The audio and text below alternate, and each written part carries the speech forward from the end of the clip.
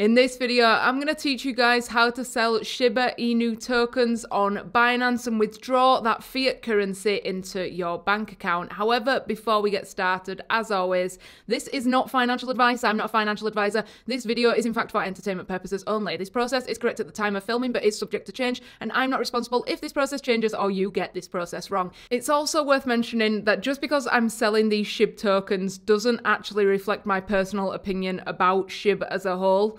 I actually, for full clarification, bought back in just after making this tutorial. It was just to demonstrate how you would complete this process if you guys wanted to sell and withdraw your money. So with all that said, I'm going to jump over to the computer and let me show you how we do this. So once you're logged in, you want to come up to this area here where it says Wallet, and you want to go to Overview.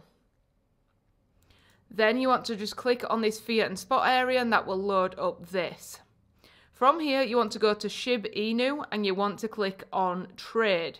And in this case, I'm going to trade it to USDT, but you can just as easily do Binance USD, which is BUSD.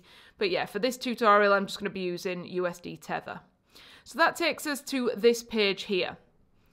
Now, just double check that on the left-hand side at the top, it does say SHIB/USDT, and then come down here and decide whether or not you want to sell using a limit or a market. Just to keep this video quite quick, I'm going to use a market, but by all means, if you prefer a limit, then go ahead and use that.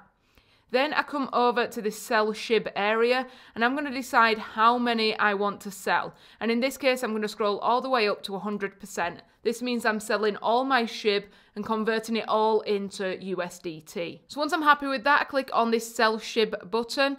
And because this is a market order, it's been executed straight away. However, if you've got a limit order, you could just come down here and see it in open orders. Once it has been executed, it will go into those orders confirmed.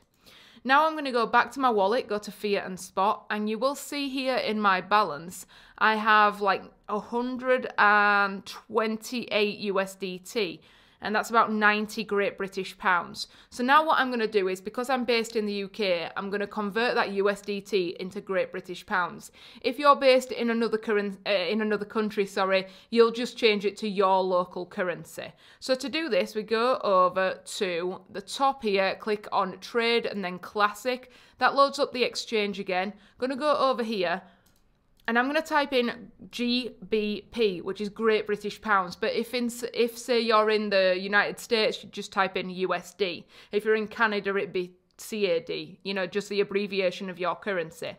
Then I want to find the trading pair for my currency and USDT, because I've got USDT and now I want to convert it into Great British Pounds.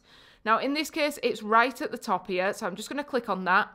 Again, just check on the top left-hand side, it does say your fiat currency, which in my case is pounds, and then USDT. And once you're happy with that, you want to come down and select whether or not you want to do a limit or a market again.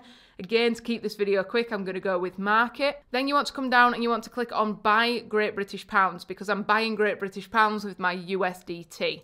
Then again, scroll up that bar depending on how much you want to exchange. And once again, I'm exchanging 100%. And once you're happy with everything, click on Buy Great British Pounds or whatever your currency says.